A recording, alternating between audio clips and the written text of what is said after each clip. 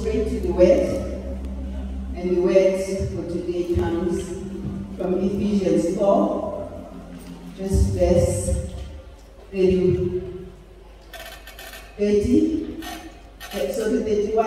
and 32. That's the two verses,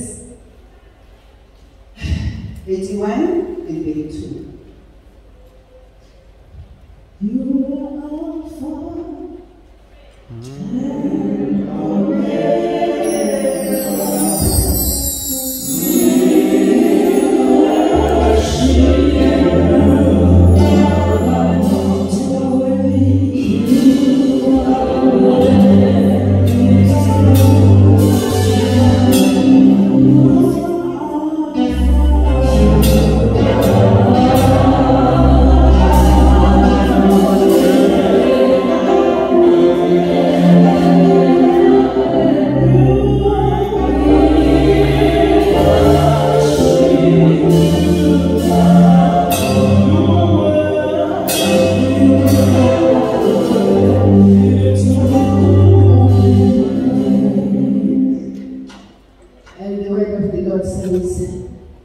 Ephesians 4, verses 31 and 32. 31 says, let all bitterness, wrath, anger, clamor, and evil speaking put away from you with all malice. And be kind to one another, tender-hearted, forgiving one another, even as God in Christ forgave you. May the Lord bless His word to me. And I'm still to meet in close proximity a man as cruel as my father was. He never lifted a finger to all of us, but he lifted his mouth against all of us. My dad was cruel, and we always look forward to the time when he would go back to work after a month's leave, because he could speak from the time we went to bed right up to the early hours of the morning, saying things to my mother that removed the love that my mother had. And when he goes back to work, we will be happier. And we will see that shine in my mother's eyes. And when I grew up to the age where I could ask my mother, Mom, why are you here? Why don't you leave? I mean, my mother was coming from a better family than where she was at the time. And you know what? She said to me, in other words, my children, forgive your dad. And to me, as I grew up, I realized most probably that was not the first time that she used those words to all of us as children. It was just at different stages of our lives as kids. I didn't understand what it means to forgive someone, not like my brother. And I was even more angry when he died without him saying, I'm sorry. You know, I was really angry because I expected him to say, at least, I'm sorry, but he never did. Until one day, I was sitting in a, you know, those pure wooden pews in Methodist Church in Matatia, when Reverend Whitehead was preaching about forgiveness. I don't know what he was saying, but I remember something that happened to me that just broke that wall. And I just felt, you know what, I'm free to forgive my dad. That was years after he died. And today, I'm going to just say to you, I know each one of us as we sit here, somewhere along the line in your life, you've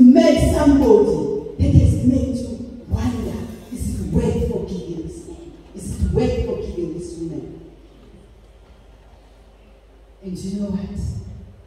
I'm here to tell you. Unforgiveness steals you. It steals who you are. It steals your heart.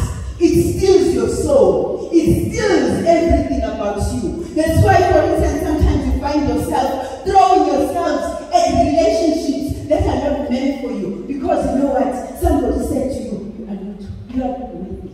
You will never amount to be anything. You go around and you look at this person and you start saying things about this person. You are bitter because you know what? Why should this person behave when I'm not? You go around and talking about this person because you know what? You are angry that somebody's happy with this person. Why should anybody have a relationship with this person? Because this person is bad.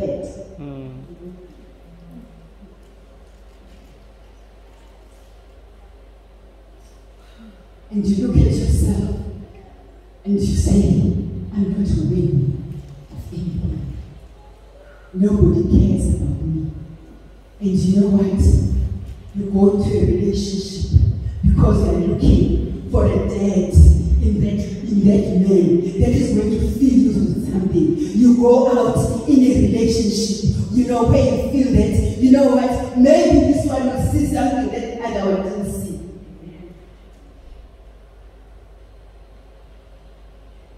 It steals who you are. Every decision that you make is out of fear because you don't know who's going to like you and not like you. And you go out pouncing because you know what? You don't trust anybody.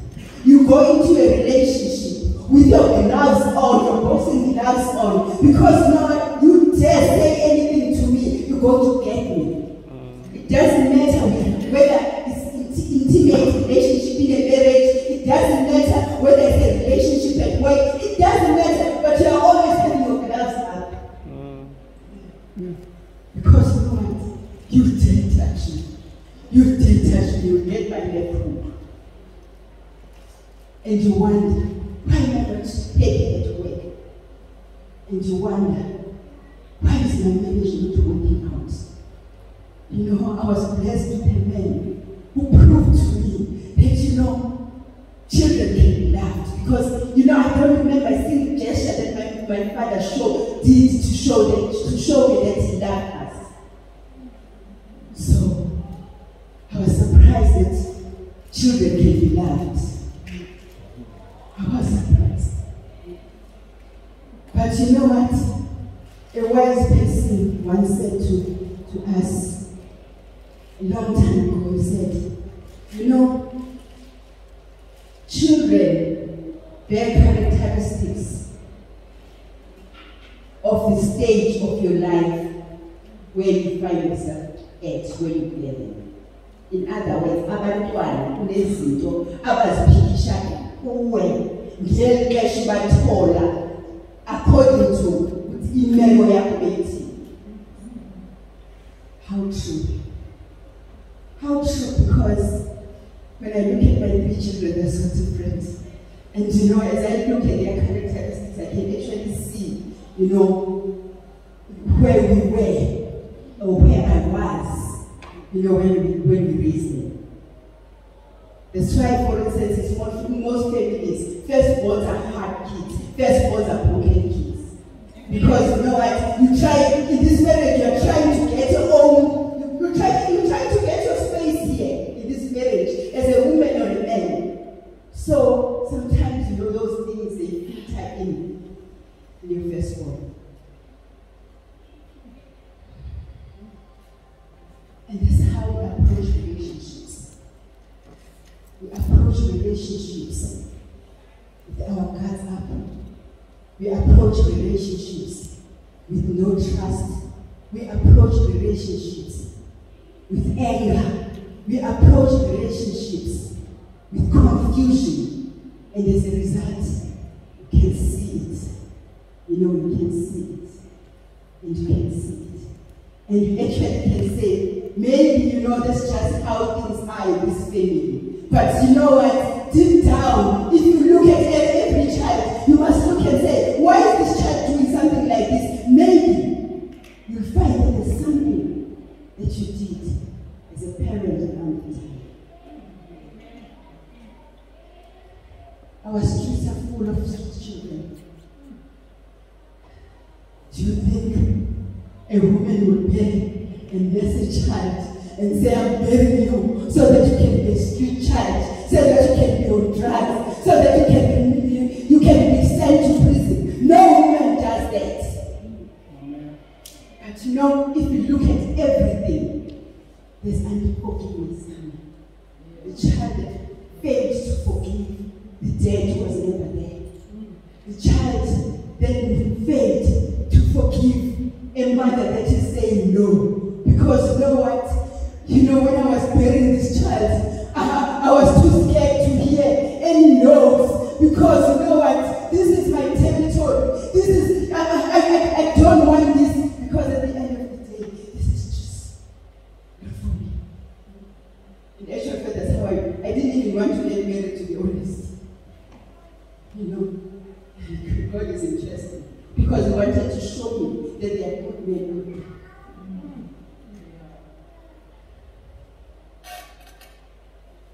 And you know what? Do you think the priests themselves would be full if, for instance, we were kind of people who are able to forgive and let go? Because a lot of them there are there because they could not forgive. And they will be brought into where, in that bitterness, where, you know what, I want to show women because my mother did this. I'm going to hate women because, you know what, this makes me feel like a man.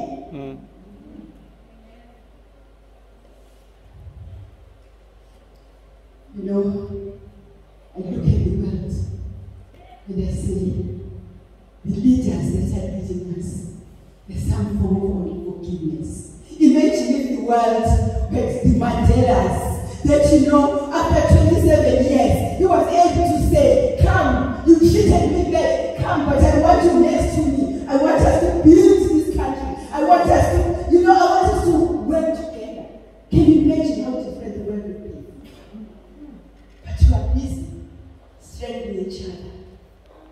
We are busy stepping each other in the hearts.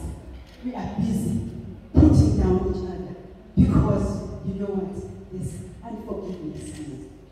Unforgiveness kills. It kills the soul. It kills relationships. And it kills the blessings of the Lord. Because you know what, when God says to you, listen, pray for your enemies. You know, you say, God, not that one. I'm walking away from this one. And it's like, you know, for instance, those two-wheeled luggages. Can you imagine? We pull them. But can you imagine how hard it is if you put it in front of you and try to push it? That's how we get in life. We try to push these luggages in front of us. We put it, wherever we go, we put it first and say, here, and not any further. Because we are unforgiving.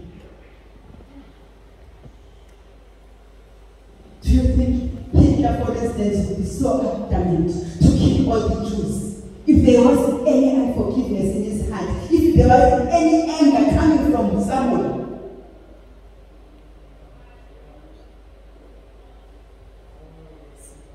And God says, I need you to go and pray for the neighbor that you don't like. And I say, God, have you seen what she's done for me? No ways. And God says, until you do it, I'm going to take a step back.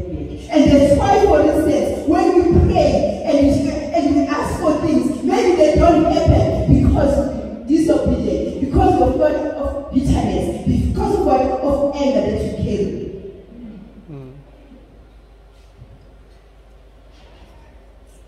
You know, Jesus was on the cross. There were two groups of people. Those who were mocking him, those who were crying for him. And I'm sure somewhere he said, you know what, if I die, I will die in vain if I don't say, Father, forgive them for they don't know what they're doing. Because you know what, this group looking at Jesus and crying, but he turned away and said, "No, these ones." But he made a way, he made a path. That, you know what, Mary Magdalene, you must be the first one to get to the grave. Because you know what, your heart is in the right place. You can know that you'll be able to go back and say, Jesus has risen. Because you know what, now is the time for change. Now is the time for resurrection. So right now, I'm saying, now is the time for each one of us to resurrect our lives and leave behind forgiveness that has been ruling us.